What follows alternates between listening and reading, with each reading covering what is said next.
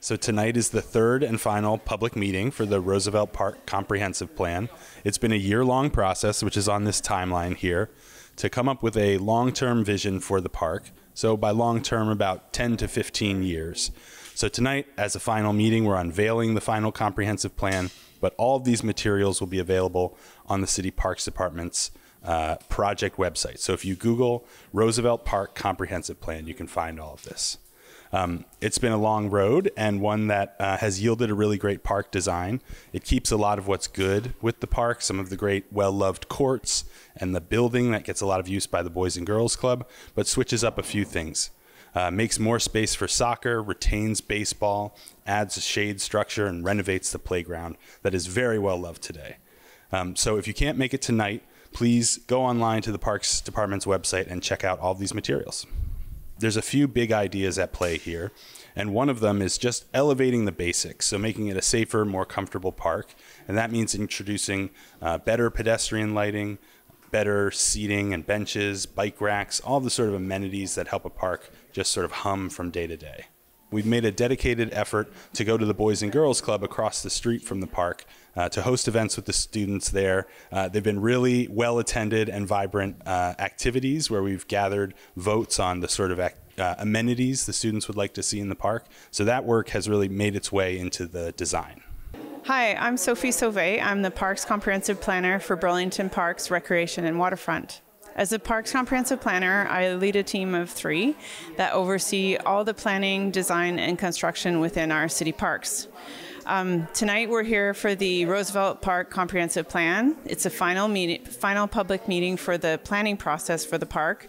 And essentially what a comprehensive plan is a roadmap into the future for the park.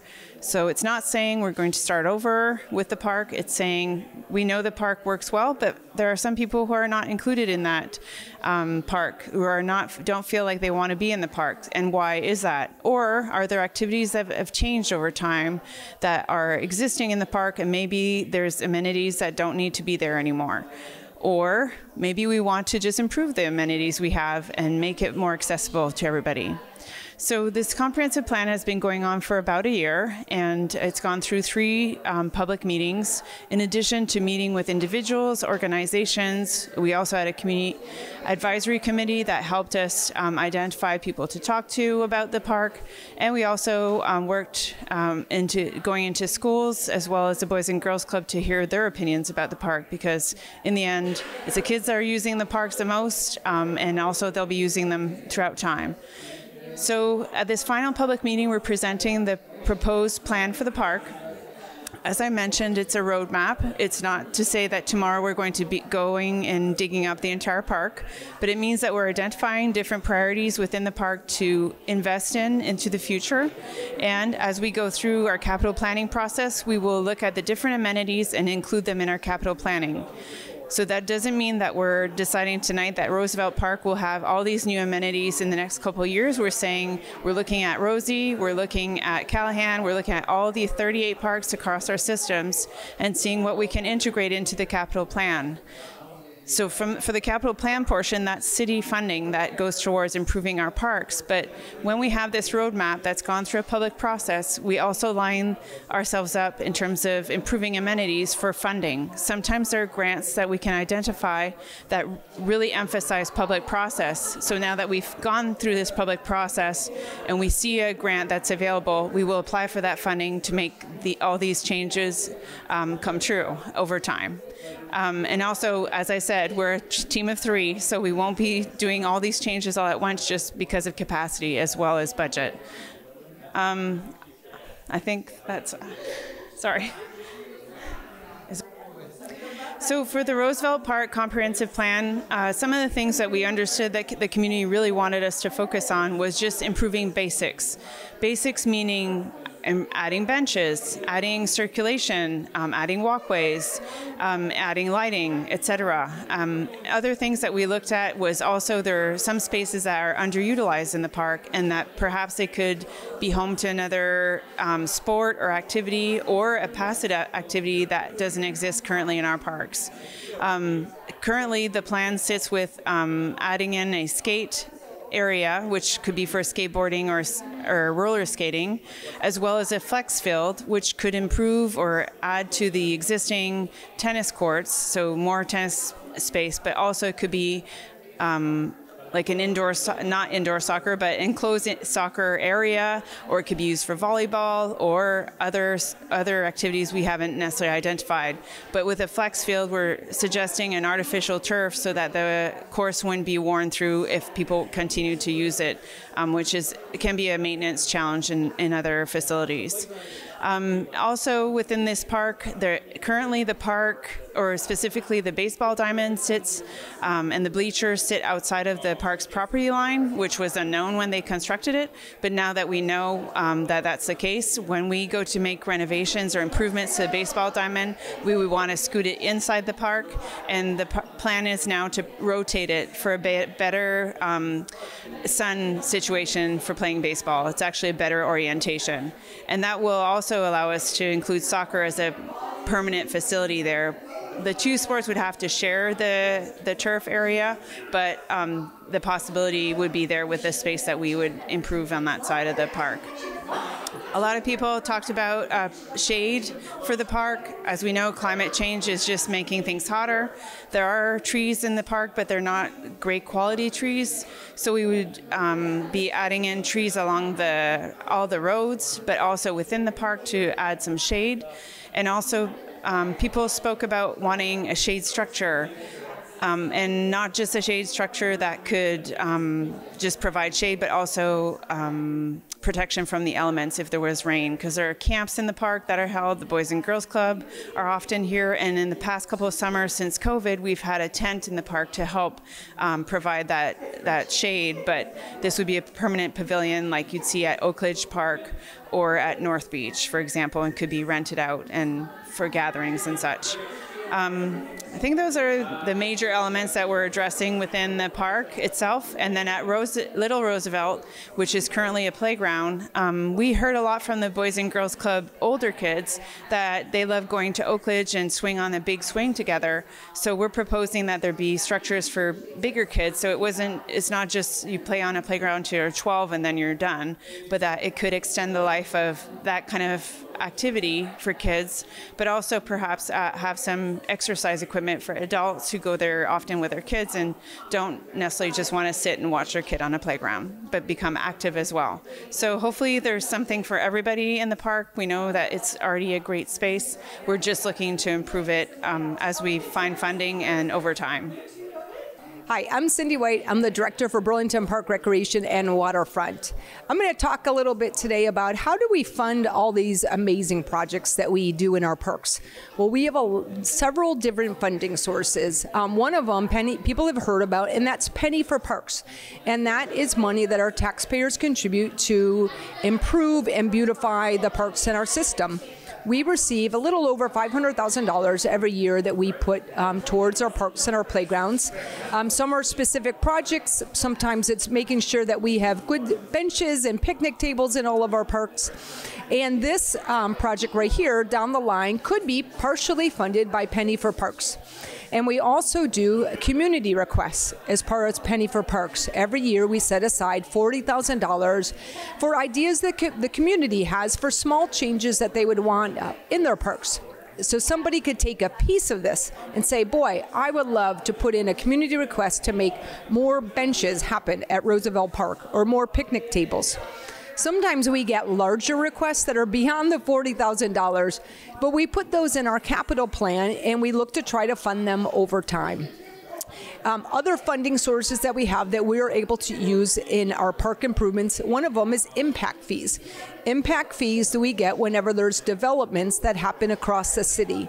Those funds really need to be spent near where that development happened, or it could be a regional park. So I'll give an example is recently we renovated Champlain Street Park, and there were 2 developments right along that corridor that had been done. So we were able to use the impact fees from the development of those 2 apartment buildings to improve Champlain Street Park.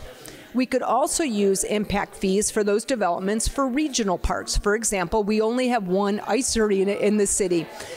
And Letty Park is not only home to our ice arena, but also we do a large soccer programs there. So that would be an example of using impact fees for a regional park. So again, it doesn't have to be spent right in the neighborhood.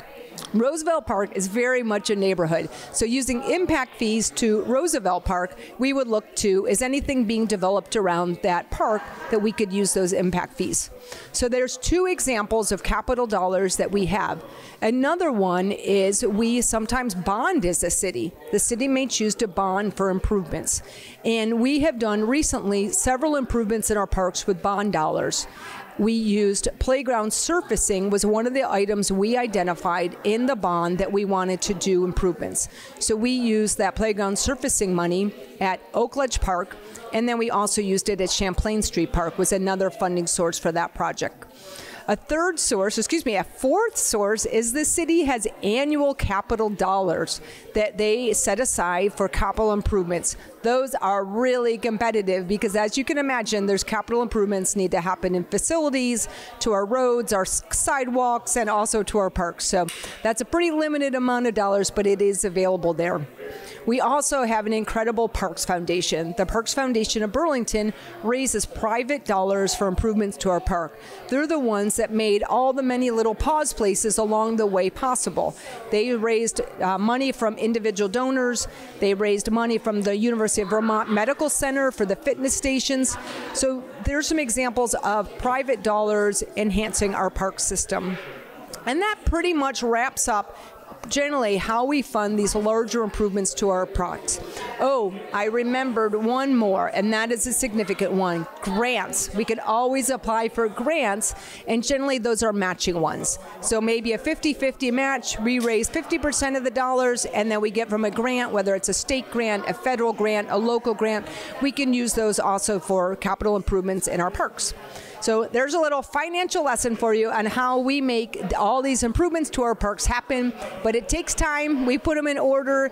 And remember that Penny for Parks community request. If you would like a small improvement done to your neighborhood park, look on our parks page, enjoyburlington.com. Looks for the Penny for Parks information down at the bottom of the website, and you can apply for improvements to your neighborhood park. So I frequent Roosevelt Park on a regular basis. I go there once or twice a day, every single day. And the thing about this process is that it takes away the possibility for the community to communicate with each other. So they present ideas and they say, if you have other ideas, you can write them down.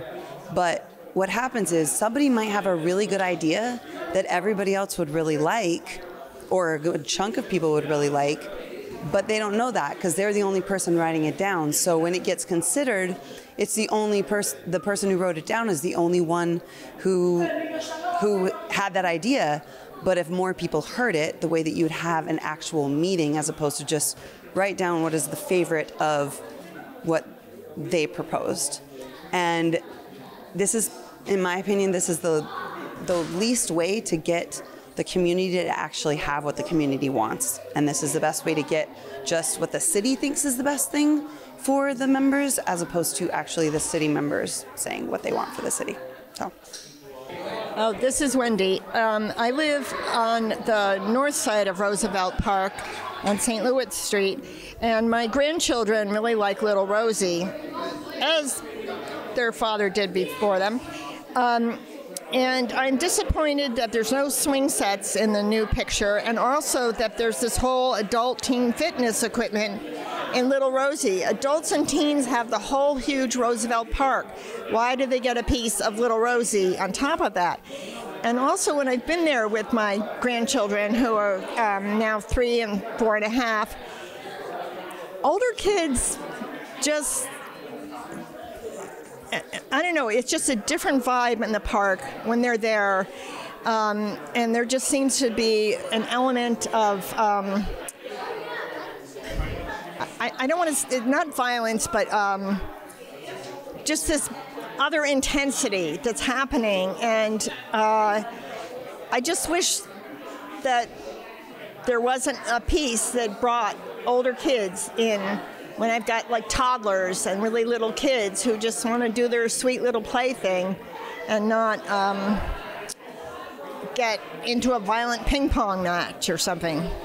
So that is a concern I have.